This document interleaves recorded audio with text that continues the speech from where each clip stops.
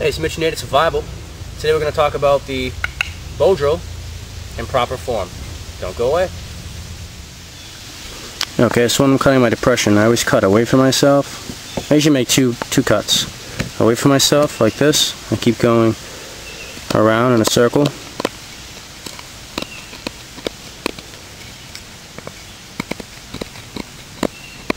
And when I'm cutting into the grain like that, it tends to bind up because the grain's running this way and it doesn't cut as well. So then I'll just switch to my left hand.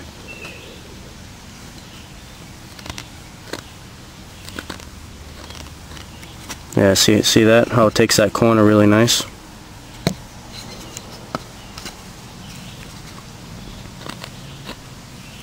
Like right there, catches the grain. So I get these little burrs. Again, I just switch to my left hand.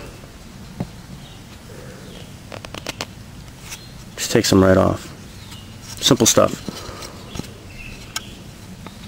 So that's how I make my depression, is go around and like a glancing cut. Well, I'm almost scraping it instead of cutting it.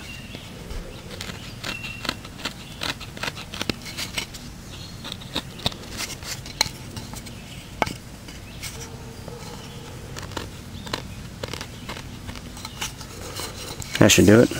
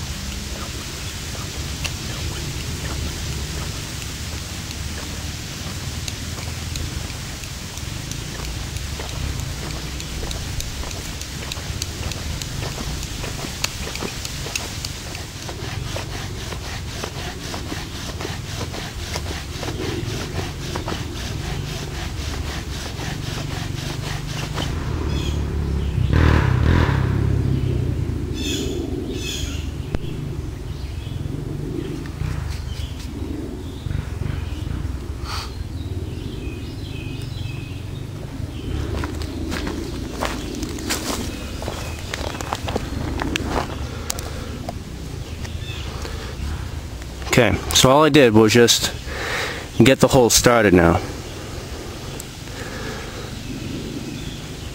Okay.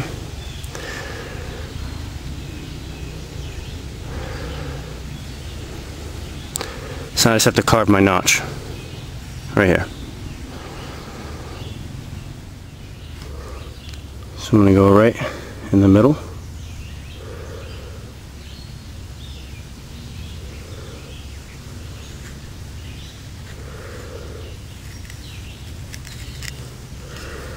Alright, so there's my cut line. Cut in a little more. I'm going to cut into it on each side. Oops, sorry, I didn't realize I was slightly out of frame. And again.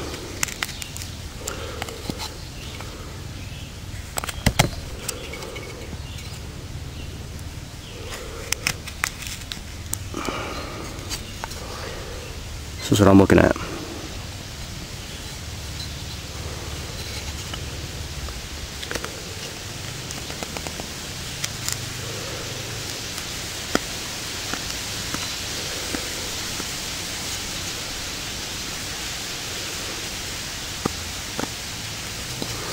Okay.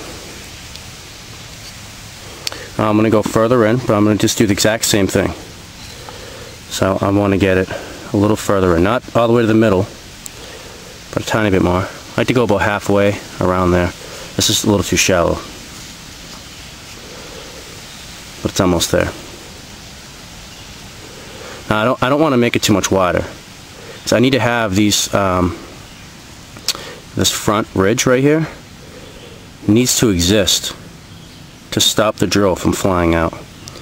So I need to be very careful about not going too wide on here, or else there'll be nothing stopping it from coming out in the front. So I'm not going to go here and go wider. I'm going to go inside my V and cut deeper in this way.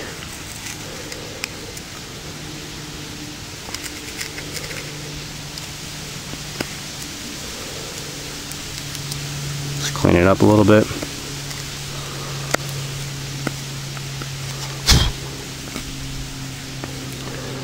Okay.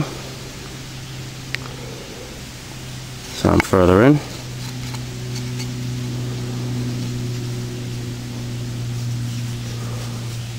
Again, I'm just trying to make a place for the dust that you saw built up all around to fall out and collect in one spot. So now what I like to do is cut this in this angle back here. And what that allows is a wider base. So it's not just a thin column holding up the ember. So I just basically just go like this.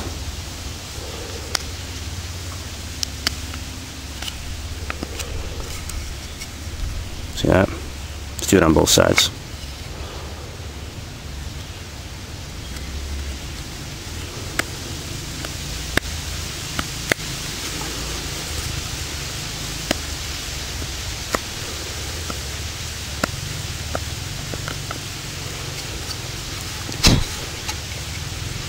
Okay, that will do. You don't have to go, over analyzing this too much. I just want a wider base than I do the top, and I want to go about halfway in, and I want to make sure I still have some front edges here, so I don't want to go too wide.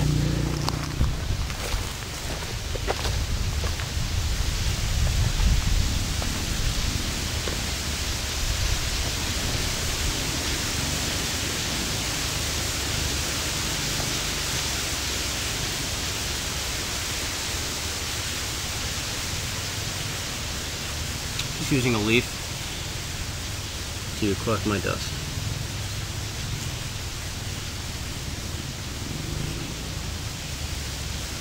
Oh, I also took the dust that was around my rim from burning in the hole, and I already added it to the pile.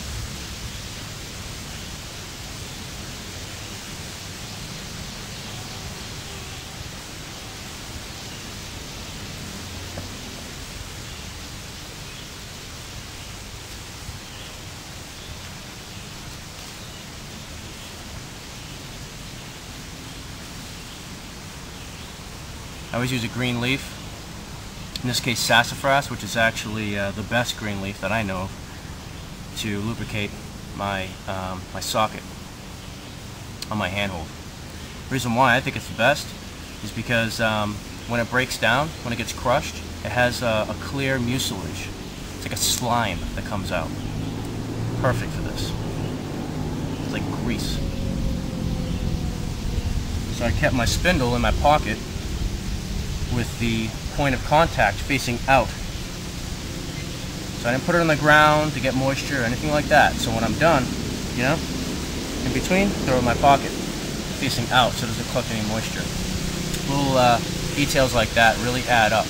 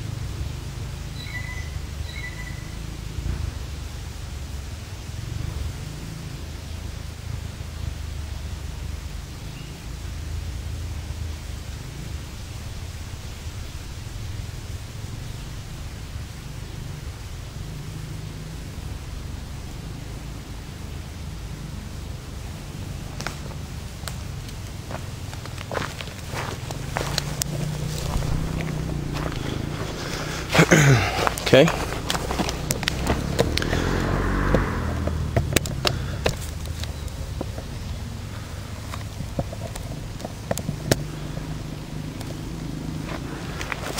So it's smoking on its own, so that's my ember.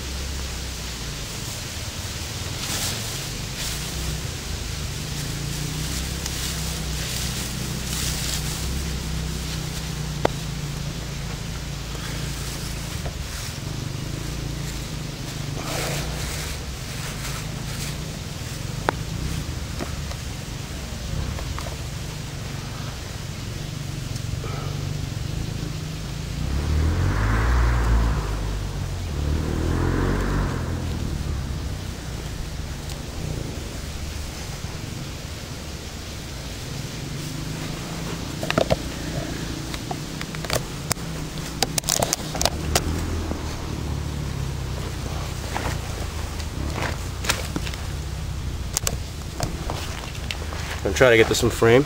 Apologize if I'm not.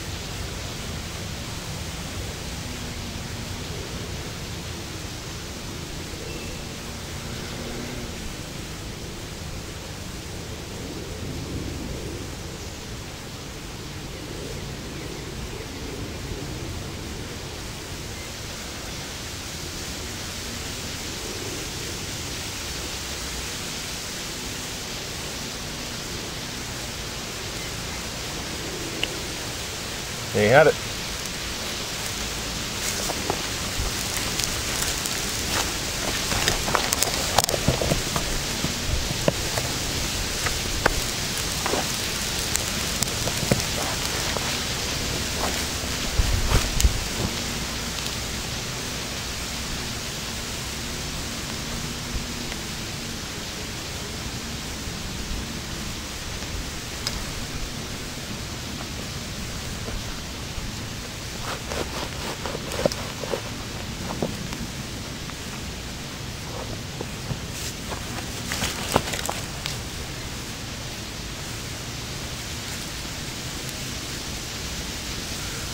It's safe to hold.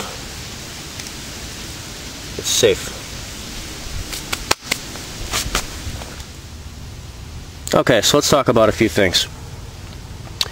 So what I like to do is have my notch and drops of dust fall towards me, not away from me. Okay? Reason why I like to do that is I find that I can see when my notch is building up with powder because it's facing me. I don't have to lean forward and try to change, you know, I end up changing my angle to lean forward to see better.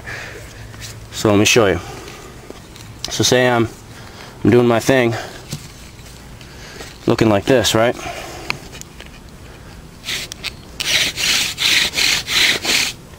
And I want to see if I'm filling up with dust. I'm going to lean forward to check. And what does it do to my spindle? Changes the angle of my spindle. Okay? So that's why I have this coming towards me. Now let's talk about form real quick. Form really breaks down into three categories. So it breaks down into three categories. You have your body form, you have your hand form, and you have your spindle form. Alright, so basically the way that body form works is when I'm over my hearth here, what I like to do is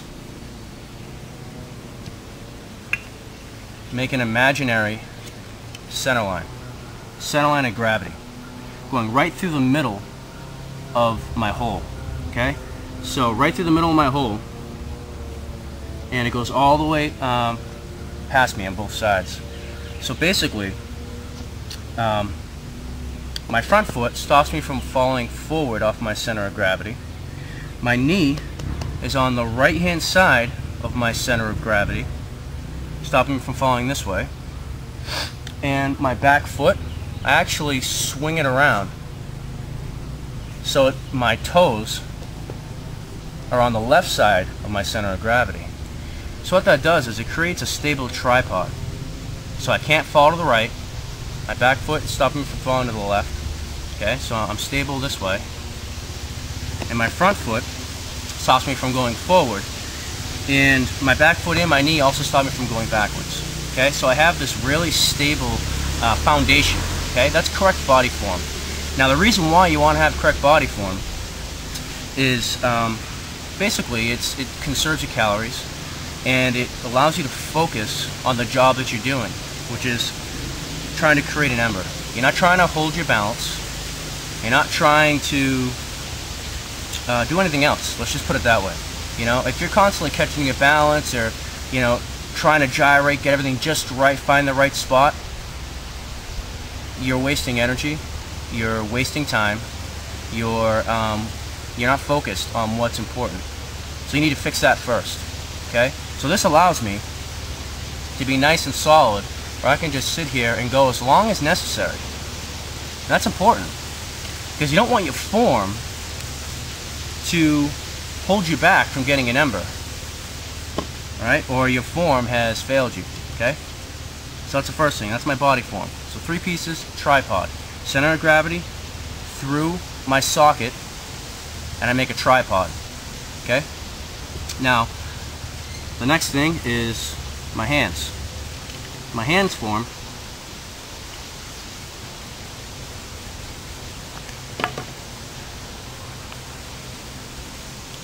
get my hand hold right is basically my left hand being against my shin, and I want it to basically be stable and not have any angles. Because if it's gyrating or rocking, or rocking and all that stuff, it's going to create friction on the other side. And again, what am I doing? I'm a machine that's off balance. I'm inefficient, I'm wasting energy, and I'm paying attention to fixing that instead of paying attention to watching if my notch is filled with dust, so I can hit it with more speed and pressure right at the end to create that friction temperature that reaches ignition on the powder. Okay. Now the other side of the hands.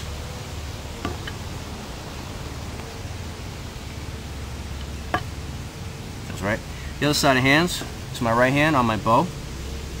I want that to be pretty level. I really don't want to be up and down, because if you're not level, then now I'm going to be hitting the ground. I'm going to be striking the ground here, striking my leg, God forbid. Go the opposite, hitting my hand, scraping my knuckles against the ground. And now my strain is going to start riding up and down my spindle. Now I have to pay attention to that while I'm doing all this other action. And what does that do? Throws off my kilter. Again, I'm all off balance. I'm wasting my focus. Okay, it's very important to have things locked down. My hand holds a little backwards here. I got to get this right. Good. My hole's not centered, so I have to get my hand hold just right. All right, and the last thing that you have to get form on your form rather. Is your spindle form. You want it to be absolutely plumb to your socket. You don't want to have any angles, nothing like that. Completely plumb. What that does is it creates the most friction. It's all the downward pressure and all the growth rings are working against each other instead of glancing off. Okay? You don't want to be going, at a awkward direction. It's going to throw everything else off, and it's going to limit your friction. You want everything to be straight down. I want everything to be rubbing as much as possible. Okay? Now what I do is I just go pretty easy, not really easy, but medium for me. Nice long strokes. You guys saw me just do it a minute ago. And what that allows the drill in the socket to do is to heat up, stop producing dust. Okay? And I don't have a ton of pressure, but I have again medium pressure, medium speed. That's how I like to run it first.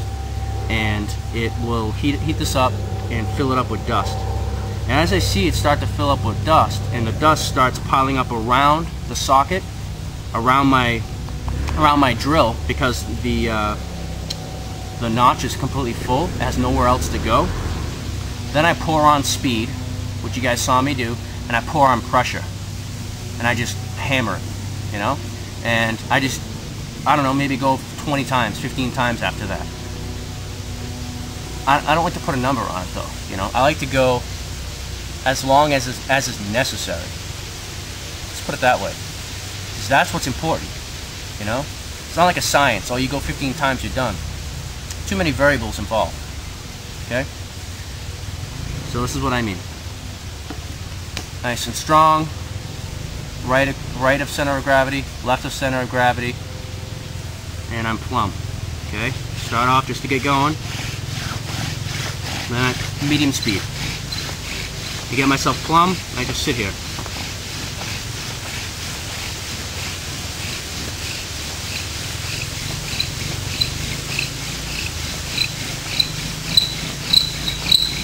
So, that's pretty much it.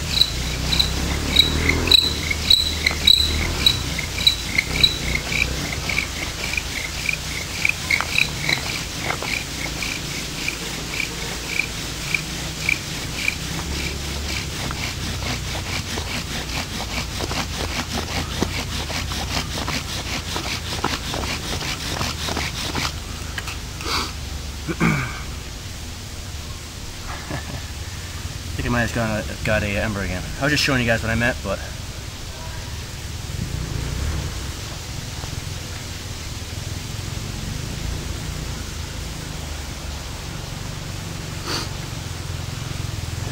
again, where's my spindle go? My pocket facing out. Got another ember.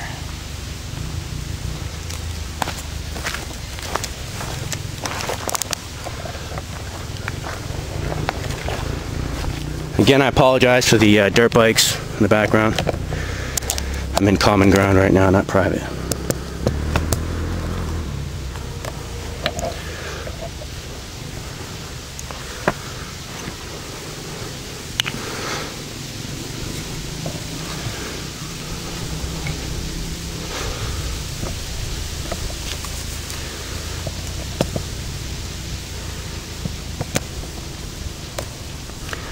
Okay, so you see, again we have the buildup of powder on the outside.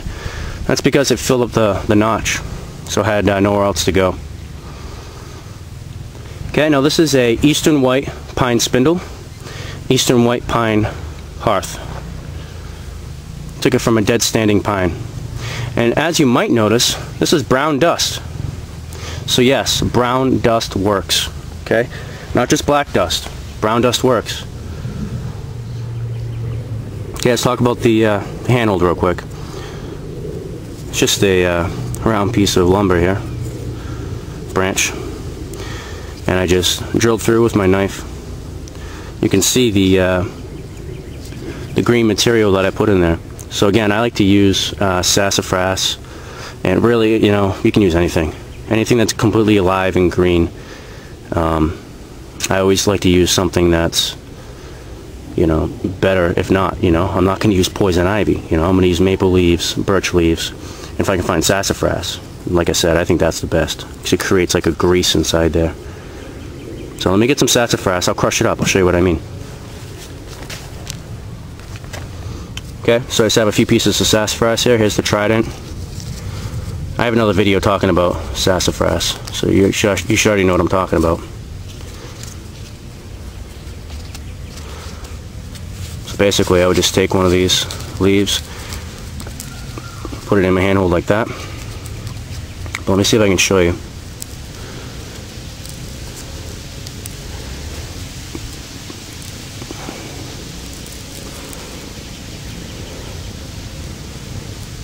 There, you see it? It's like a gel.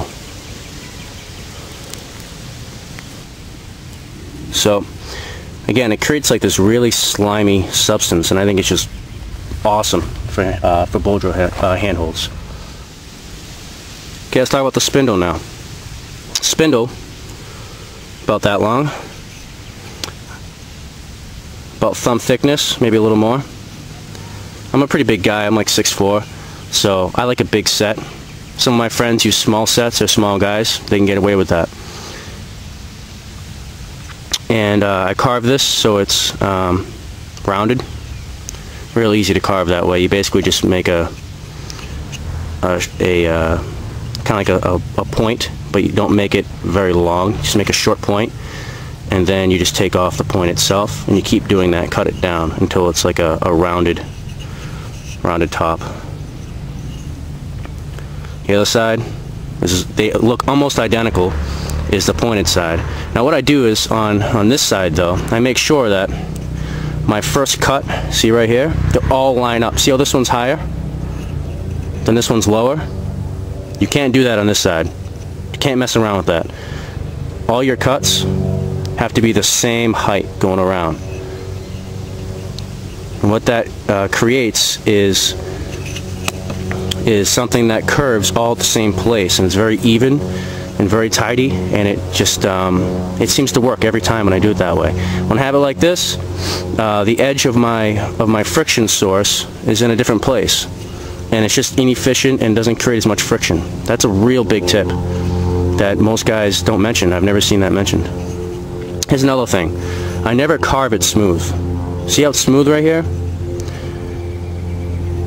I didn't do that. That's for my string. You can see the angles that I left. So when I carve my spindle, I literally just spin it, carve it just like this. You can even see, here's my cuts. Spun it quarter turn, quarter turn. I like having those ridges on there, because when it gets really smooth, your string tends to slip. You're in big trouble when that happens. Because then you basically have to reshape your spindle and change the tightness of your bow. So about the hearth real quick. Basically, I carve it down just how I want it. I don't do the whole batoning, splitting thing where you put your knife on the side of a branch or a log and you just bash through it. I find that creates irregularities. It splits apart the grain. It adds twists, which is the worst, because then your board isn't very flat. This one actually isn't very flat either. But it's not that bad though. I mean, you know, I find where it takes huge turns, and you don't want that. See, this is the flattest part of the board right here, which is why I used it. You know, I like a nice flat board, because when I step on it, everything's just the way it should be. It's not lifted up. You know, you step on it, you're not going to try to drill into here, because now your drill has to be sideways, right? So everything's flat, everything's going straight down, everything's completely plumb. It just works really well that way. So I got 2 embers out of this hole, and I just got 2 embers out of this hole, and I still have a little left on each. You know, if I really wanted to blast it, I might be able to get a 3rd ember out of both of these. Still a lot of embers left in this, but I get 2 out of each hole. That's very common for me. And I think that's really important too, you know, conserve your resources. You know, if you find a Bowdrill kit that works, make sure you get the most out of it, right? So I just doubled my fires out of this. Again, this is Eastern White Pine. It does have a little resin content in it. That's why you heard it screeching a little bit. You can usually see it in your socket. There it is right there. See the resin content? There's a little band of it going around. So when my drill goes through there, it squeaks a little bit. But don't just give up. Keep going, because as you can see, I just went right through it and I kept going until I made embers. Same thing here. And you guys heard that. It was right there. There's that band of resin right there from the pine. But it was a small piece. It's very light. Doesn't smell very turpentine. You know, it passed the fingernail test where it makes a dent. Right? So you can use pine. It makes brown dust, but as you can see, it clearly works. Okay, so the bow. Now this isn't necessary, but if I'm going to make a bow, I'm going to use more than once. I usually tend to put a little bit of work into it. I just carved a notch, a stop cut right up here. These 2 half hitches. I like my branch to be basically straight. This has a tiny bit of curve. I'm liking it. And on this side, I'll undo this so you guys can see. I don't like to cut my cord, obviously. Most guys don't. I'm going to make a really nice bow that I'm going to use over and over and over. What I do is I carve another stop cut right here for my string to wrap around. Just like that. And I keep going. And I finish it off. This is how I finish it off. You know, just like all of us do, really. Put your finger over it. I just do a tuck. Put it underneath. Pull it through. It cinches on itself. It's almost like a clove hitch. Okay, so the other thing I do is, not only do I put a notch in here, I also cut a notch this way.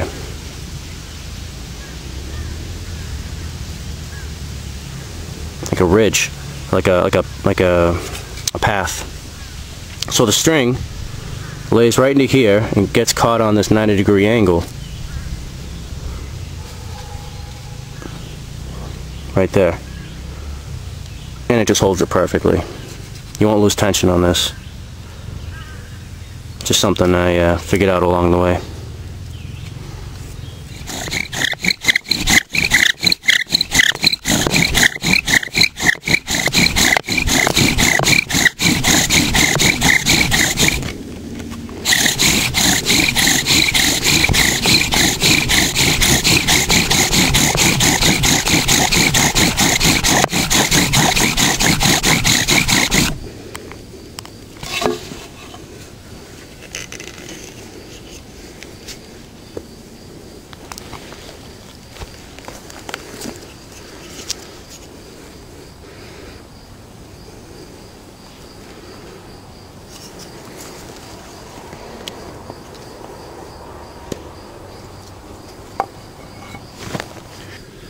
Okay, so this is actually my third ember with the same hole now.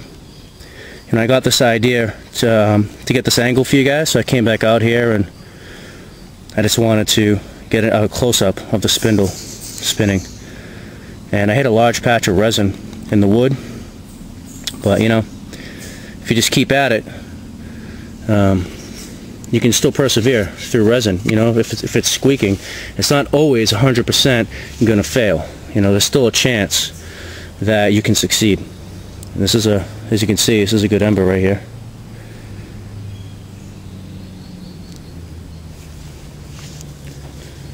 It wasn't an easy one, but I was able to force it because my technique was there. Again, brown dust. So that's not always an indicator. There's two things here to learn. Brown dust isn't always an indicator of failure. And a squeaky bow drill isn't always an indicator of failure either. So keep at it.